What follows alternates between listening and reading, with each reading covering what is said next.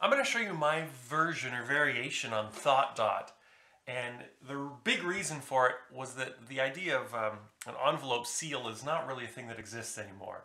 So I changed it to be more modern, but I think along the way maybe made it just a little bit more impossible. But I'll let you be the judge of that. Have you ever accidentally peeked through a vortex and seen a glimpse of your own future? Weird question, I know. And in fact, you may not even recognize having done it until you got to your own future and it looked familiar. Some people call it deja vu.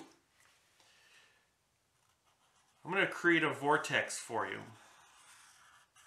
I'll thicken it up for the sake of the camera here.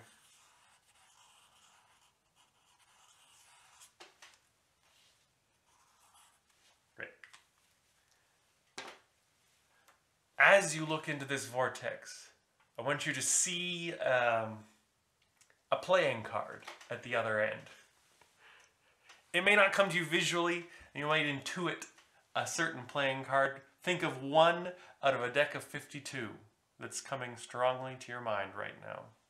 Have you got one? Don't tell me what it is, and don't change your mind. Because every vortex has an opening and an ending, an other end, a closing. I don't know what to call it. It's a tube. It's a tube. From here to there. From now to, well, I don't know when. You're thinking of a card. I want you to stop me when you see it. And we'll go through until that time comes.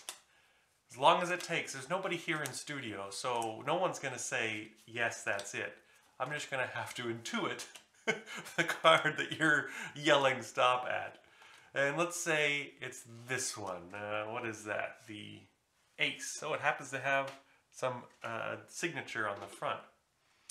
But interestingly enough, you could have chosen or named any of these cards, but you in fact picked the ace because that is the card at the other end of the vortex. Ooh, that's not bad, not bad. That is, in fact, the only card with writing both sides, coincidentally, that you saw.